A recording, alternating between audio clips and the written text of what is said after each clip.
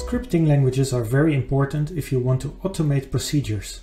For example, if you want to do batch processing or convert a lot of files at once without doing that for each individual file in a graphical user interface. Scripting is also important for advanced analysis and spatial dynamic modeling, as you will learn later in this course. We have to distinguish between high-level and low-level scripting languages. High-level scripting languages are much easier to use by scientists because they are very much readable, while low-level programming languages deal with all kinds of computer knowledge that scientists not necessarily have. Here are some examples of high-level scripting languages. We can use, for example, batch files in DOS or shell scripts in Linux to automate procedures. Many engineers learn how to use MATLAB or Python for their processes. Later in this course you will learn Python, a programming language. There's also other examples like Perl. R is also a very useful scripting language. So why should I learn scripting? As already mentioned, automation can save you a lot of time. I can give you an example of a student who came some time ago to me. She was converting 800 MODIS netcdf files to GeoTIFF, and she was doing it by hand in the QGIS interface. After 300 she came to me to ask if there was an easier way to do that. And of course then you can apply scripting, and in a couple of lines that you will learn later you can solve this problem, and it will save you a lot of time. Scripts also keep things consistent. Once you have it in a script, you can repeat it in the same way over and over again. It also makes the knowledge portable, because you can easily share the script with the input files, and the user can then run the script and generate in a consistent way the output file and can read how you came to the result by reading the script. Scripting is also not as difficult as you think. Many people are afraid of working with the command line or writing code and prefer pushing buttons, but you will learn that it's more flexible if you know scripting. And if you don't learn these skills, someone else will. And these skills are very much appreciated in the labor market, especially if you are in GIS, modeling, engineering, or want to make web applications. So I'm going to give you a few examples. Here in the green screen, you see that we use a command line batch script to convert a set of files. And with the user interface that would take you a lot of time, but here in just 5 lines of code we can convert all the TIFF files in this folder and change even the projection.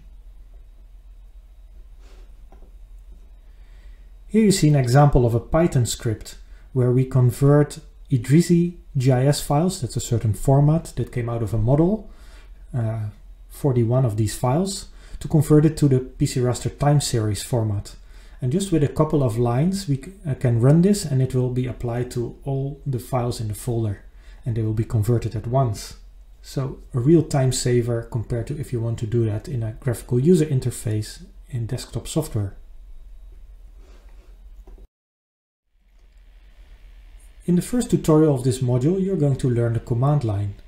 I was first exposed to the command line with MS-DOS, the Microsoft Disk Operating System. It was installed on all IBM compatible PCs in the 80s and the early 90s. We had to run our software from floppy disks and the early hard drives by using the commands, even if we wanted to start games.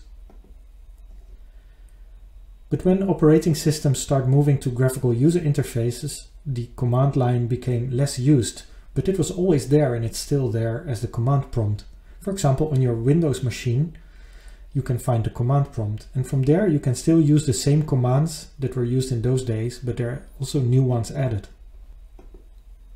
So we're in the 21st century. Why do I need to learn all these command line skills? Well, it's not really back to the future.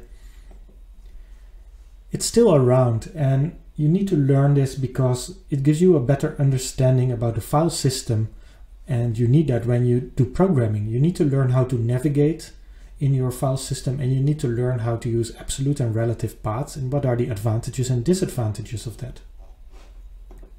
It's also very important to understand what is behind the graphical user interfaces.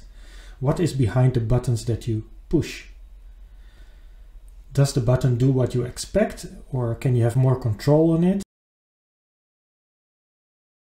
Also, simple scripting with batch files is still used. When I do a search on my modern computer, I found 820 batch files. So it has been around and it will be around, so it's very useful if you want to learn programming and scripting. In this module you will not only learn the command line, but you will also learn GDAL or GDAL. The pronunciation depends on who you speak with. I will use GDAL. And GDAL is basically a library to translate between different raster and vector formats and also between projections, and it can do even much more spatial analysis. It's used a lot in different GIS software, and often you will find it behind different buttons.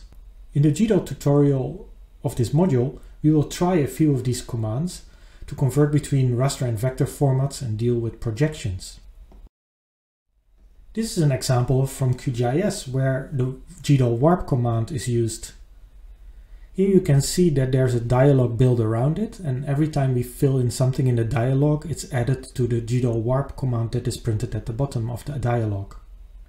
We can use that same command in the command line and even add arguments to it which are not supported by the user interface. So this is a good example to make the process transparent and flexible to be reused in other applications outside of the user interface. So in this module you need to complete two tutorials. The first one is an introduction to the command line, and the second one is an introduction to GDAL, where you use GDAL from the command line.